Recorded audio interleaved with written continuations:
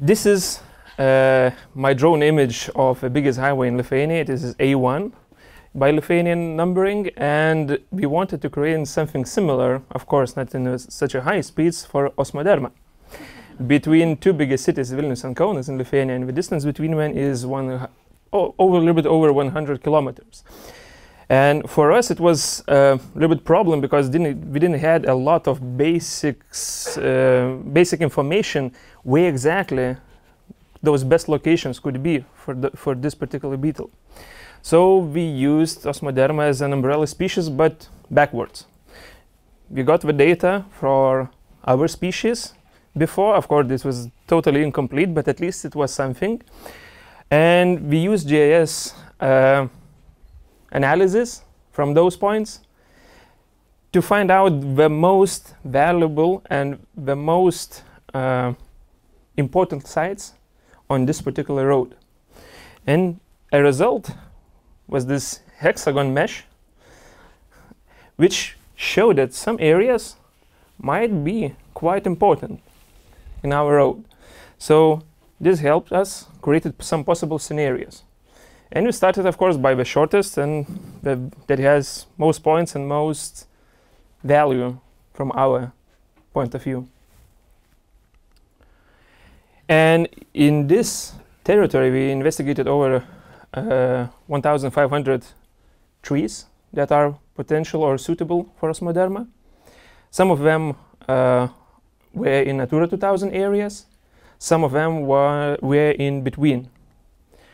And on the map, because I'm a map geek as well, you can see how those points are located in the area. So in total, because it's not a straight line, it's a little bit more than 100 kilometers. So approximately 110 kilometers between Kaunas and Vilnius. And then there was a time for action, the most interesting part. So we have some variety of problems that we wanted to solve. Like in urban areas, there has been some not the most wise actions implemented in some hollow trees. So we had to remove some concrete, install a fire suppression systems in some areas, and try to not to be vocal about this. So probably this is the first time in public that I'm admitting that we did something like that.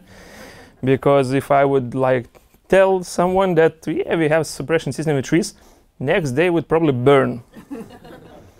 But maybe in this audience I feel pretty safe about it. So in other areas the standard overshading was a problem. So it was not a problem to implement, it's the biggest problem to organize everything and to present for the public, for the foresters. In some areas where former meadows, where now is an arable land, and the farmers usually try to farm is as far as possible. So when we reach the trunk, then they stop usually. So we try to create a little bit of this protection zone for the trees as well. Canopy management with the arborists, we managed over 600 trees in this particular way. In some areas where the soil was compacted, we use mulch or even air hammers to crush this compacted ground, and left the work for moles and and other creatures to finish the job, and to cover and protect the cavities when in the public area when there is a possible problems with some bad people. This is how it looks in between Natura 2000 areas. Some trees we even manage without life funding, because when we go to the private landowners, we said, hello, we are from Lithuania, from for nature, we'd like to fix the tree, we have a very nice tree, would you like to? I don't need, just say what to do, and I will, yeah, we'll need to cut those, no worries, it will be done. And some actually managed this one. Of course, ours postponed, and then we agreed that we finally gonna make by ourselves.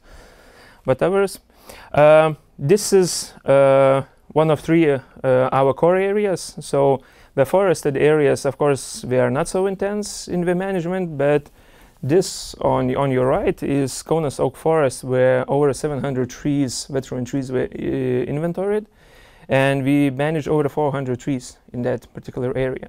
So it was a crown jewel in our project. And for me, like, this was a crown jewel that was almost 100 years ago. Of course, we couldn't reach such a beautiful image because we have to left some more trees because public would gonna guillotinize us. And the cows are still missing, but I really hope that some years up front, because there is a Kaunas zoo nearby, so maybe a giraffe's gonna come back, and I'm not sure what kind of animals gonna be there, maybe taurus. And of course, as you know from the Simpson cartoon, the best ideas are stolen ideas. So with Life Bridging Gap and its team shared the blueprints of their mould boxes. We installed them a little bit upgraded. So, for example, we have some cheeky woodpeckers that would like to use this Michelin 5-star hotel and try to eat it out during the winter time. So we put the wire mesh around it. Also put some cutouts from the metal as well around those holes for bats and the birds. And we use a little bit different way. We use them as a starting point for our captive bred population. So it was much easier to come in, put the ladder on, take off the cover, put the larva in, make a picture, close it, leave it, and the next season when you dig up, larva is still there. So there's conditions supposed to be suitable. Some sexy topics like Osmo dogs. We try to train the dogs, and because 3 of our colleagues had the dogs at the moment, and there was a specialist in Austria. So we tried there, and the specialist also came here, tried to teach the dogs not to use the pheromone traps, but the dogs to try and find the larva, or actually its smell, or actually the ball that's supposed to be as a present for the dog. And as everything, it works quite okay if you work with the dogs. The biggest problem, if you make a big pause, then you're probably gonna have to do a whole process again. And one of her colleagues, Vita, was so into it that she later go to customs of Lithuania to catch drug dealers, and she said that the process is totally the same. So if you want to catch a drug dealer or an Osmoderma, the smell is the difference. The technology that we are so into, because we did the inventory all across Lithuania.